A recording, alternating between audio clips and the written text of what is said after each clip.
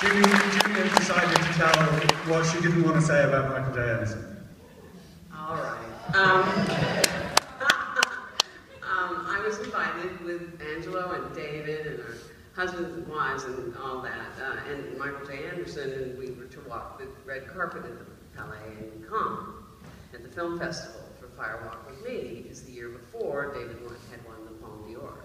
So Michael was there and brought the scuzziest, oh God, up the Palais and to dinner.